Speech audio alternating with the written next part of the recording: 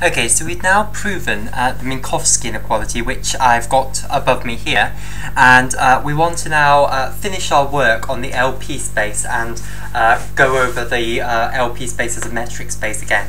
So if you recall from an earlier video, the LP space is foremostly it's a set, so it's a set of all sequences, so sequence as x, so let's say x is a sequence consisting of the elements x1, x2, x3, etc.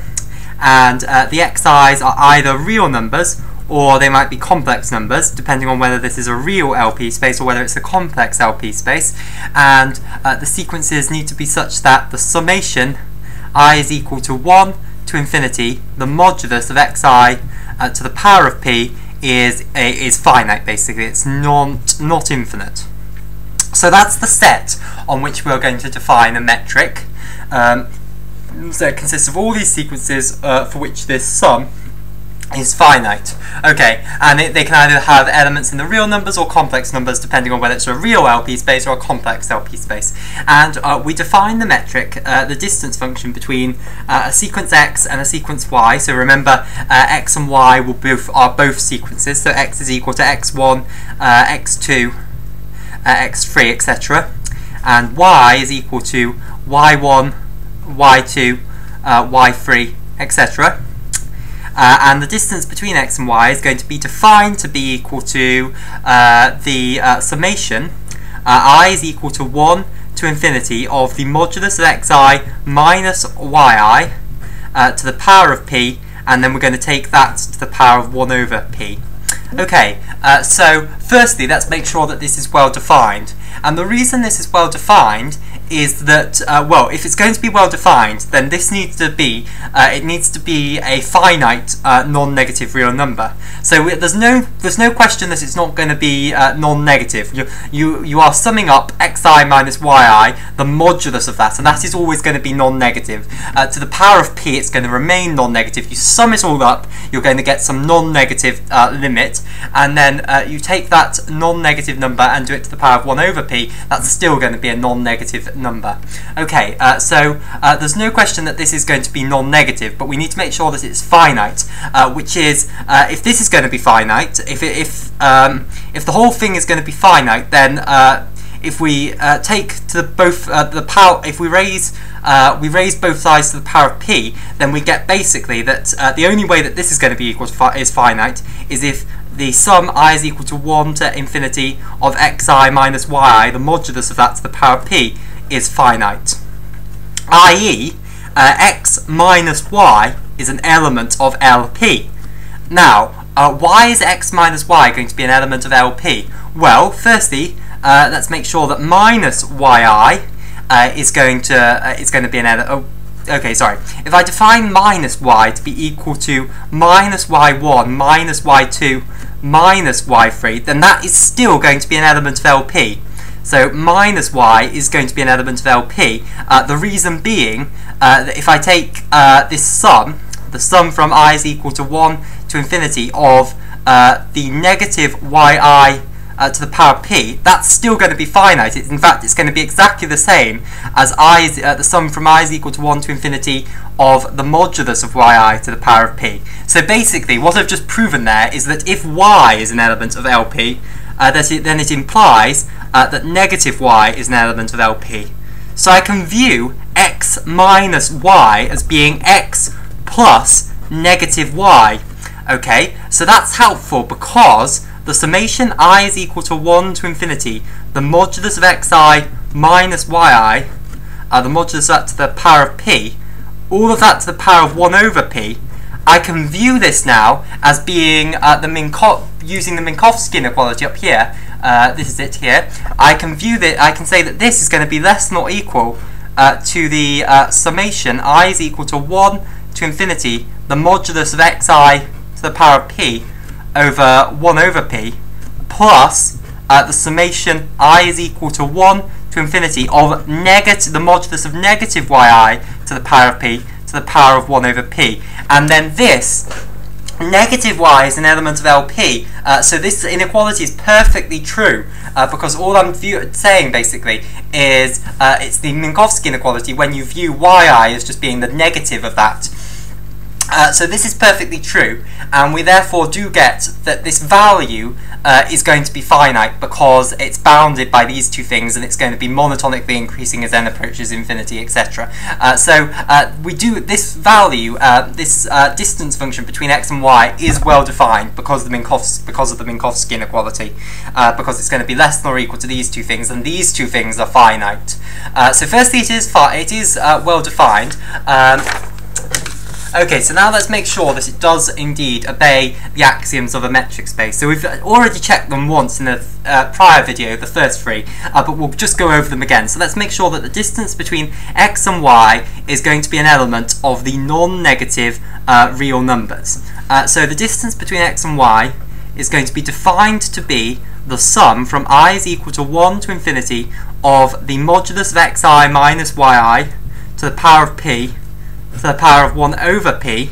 Now, the xi minus yi, the modulus of that is greater than or equal to 0, which implies that the modulus of xi minus yi to the power of p is greater than or equal to 0, and that then implies that the summation I is equal to 1 to infinity. Since this is true for all I is an element of the natural numbers, it implies that the summation from I is equal to 1 to infinity of xi minus yi to the power of p is greater than or equal to 0, which implies that the sum from I is equal to 1 to infinity of xi minus yi to the power of p to the power of 1 over p is also greater than or equal to 0. Okay, so that's property 1 in checked. Property 2 is that the distance between x and x needs to be equal to 0. Well, just by definition, this is the sum from I is equal to 1 to infinity of the modulus of xi minus xi to the power of p, all of that to the power of 1 over p. Now, for absolutely all terms, so let I be any natural number, xi minus xi is going to equal 0. 0 to the power, the modulus of 0 is still 0. 0 to the power of p is still 0, so you're adding up infinitely many zeros, which still gives you 0. And if you take 0 to the power of 1 over p, that's still equal to 0. So excellent, we get that the distance between a point, a sequence and itself is 0. So now let's say the distance between x and y is equal to 0. Show me that that implies that x and y is equal to y, i.e. the only way for the distance to be equal to 0 is if the 2 points are actually the same point in the metric space. Okay, so this implies that the summation I is equal to 1 to infinity of the modulus of xi minus yi to the power of p, all of that to the power of 1 over p, is equal to 0. Which implies that that the summation I is equal to 1 to infinity of the modulus of xi minus yi to the p is equal to 0, because the only thing that the only way that a real number to the power of 1 over p can equal 0 is if that real number is equal to 0. We therefore get that this summation must equal 0. But if you view this as the limit as n approaches infinity of the summation I is equal to 1 to n, the modulus of xi minus yi to the power of p is equal to 0, this sequence that we are taking the limit of is a monotonically increasing sequence, because each one of these terms of the series is positive or is greater than or equal to 0. So that implies that since it's a monotonically increasing sequence and it's all of the terms are non-negative and it's converging on 0, it has to just equal 0, 0, 0, 0, 0, 0. So it basically, for all little n is an element of the natural numbers, the summation I is equal to 1 to n of the modulus of xi minus yi to the power of p must equal 0, which implies that each individual term of the series must equal 0, because just take the difference between the n plus 1th term and the nth term, and you get that xi minus yi to the power of p must equal 0. And the only way that something to the power of p can equal 0 is if that something is equal to 0. So the modulus must equal 0, and the only way that a real or complex number can have modulus 0 is if that real or complex number is 0. So it implies that xi minus yi is equal to 0, so xi is equal to yi. So for all I is an element of the natural numbers is the important thing there. So that implies that x is equal to y. Okay, so third property is that the distance between x and y should equal the distance between y and x. We'll just go back to the definition. This is the sum, I is equal to 1 to infinity of the modulus of xi minus yi to the power of p, all of that to the power of 1 over p. We can just swap the order in here because the modulus doesn't care if we multiply the inside by -1. So this is equal to the sum from I is equal to 1 to infinity of the modulus of yi minus xi to the power of p, all of that to the power of 1 over p, which is equal to the distance between y and x. Okay, so we have symmetry. So the final property, we want to make sure that it obeys the triangle inequality. So we want to make sure that if z is another element of LP, i.e. z is equal to z1, z2, etc., we want to make sure that the distance, this is what we want to show, the distance between x and y is less than or equal to the distance between x and z plus the distance between z and y. Okay, so the first thing we can say is that the distance between x and y, just by definition, is equal to the summation I is equal to 1 to infinity, rather, of the modulus of xi minus yi to the power of p, all of that to the power of 1 over p. But this is equal to our same old trick again, summation I is equal to 1 to infinity modulus of xi minus zi plus zi minus yi. I haven't done anything there that will change what we're actually summing up. All I've done is basically add something in and then subtract it back off again. Okay, so now we apply Minkowski's inequality. So where has Minkowski's inequality gone?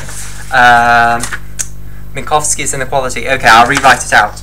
So Minkowski's inequality says that the summation I is equal to 1 to infinity of, we'll use different symbols because we've already used x and y in the previous, original problem.